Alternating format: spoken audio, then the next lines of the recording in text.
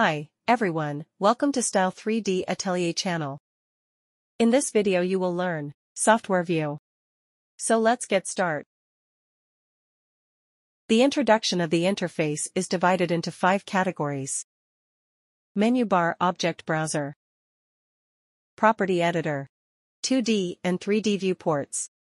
Let's start with the menu bar. Here, all the tools are organized into sections. Home, Asset, Tool, Measurement, Setting, File. The Home column mainly contains tools for Edit Pattern for editing and adjusting garment patterns, as well as sewing tools for pattern and simulation tools. The Asset column mainly contains tools for edit texture, transform graphic, adding and editing clothing accessories, buttons, zippers, adding and editing top stick, adding and edit piping. The Tools column mainly contains 3D snapshots, animation editor, colorway, UV editor, simplify meshes, baking light map. The Measure column mainly contains tools for measuring avatar and measuring pattern. The Setting column mainly contains display options, display of garment, avatar, windows, etc. Preferences, here you can modify the software language, show PS or AI button. The File mainly includes new project, open project, garment, avatar, scene, prop. Recently files can open recently used project files. Save project, save as includes, project, garment, avatar and scene. Import options supports various formats. DXF format for importing pattern, and other formats such as OBJ, FBX.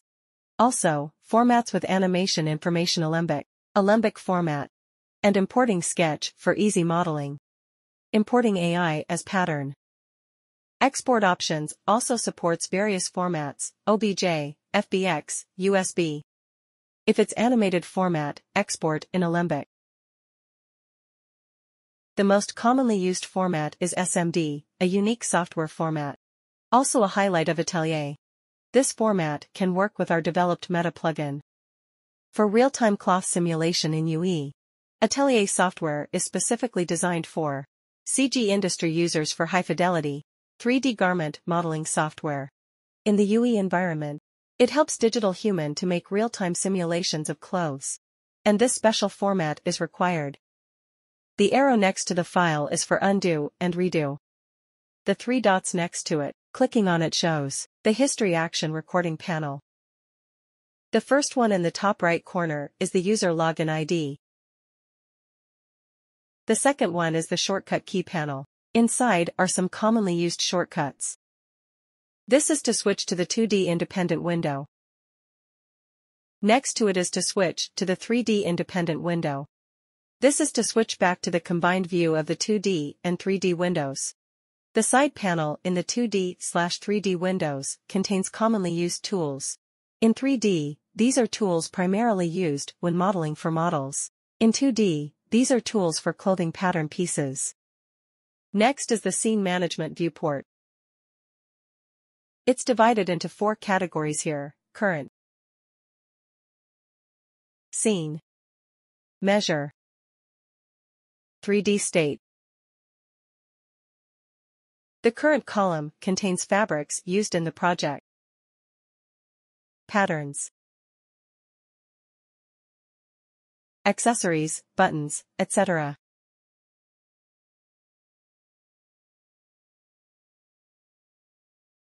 Top stick and trim. Avatar. Here you can find convenient management. And there's resource library. Add offline fabric, accessory, and avatar resources from here.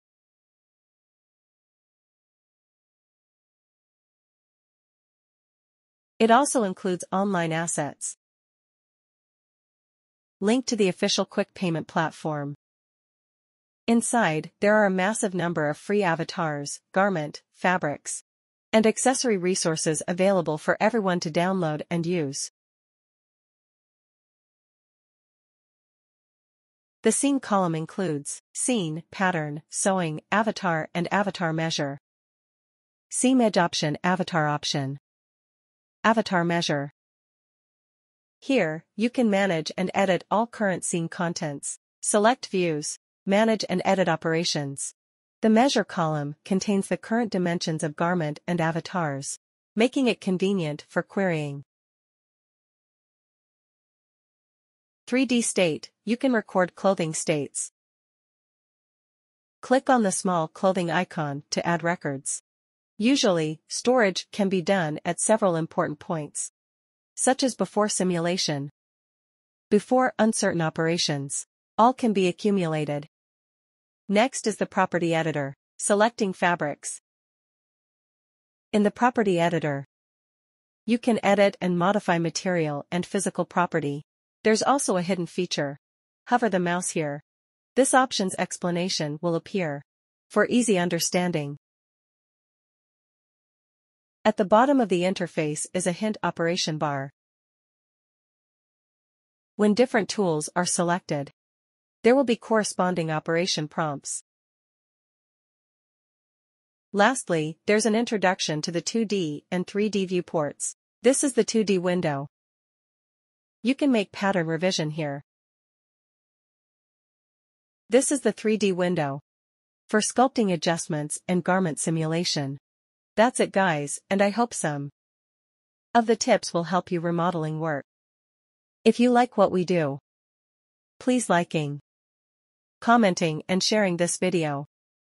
Thanks so much for watching. And I will see you in next video. Goodbye.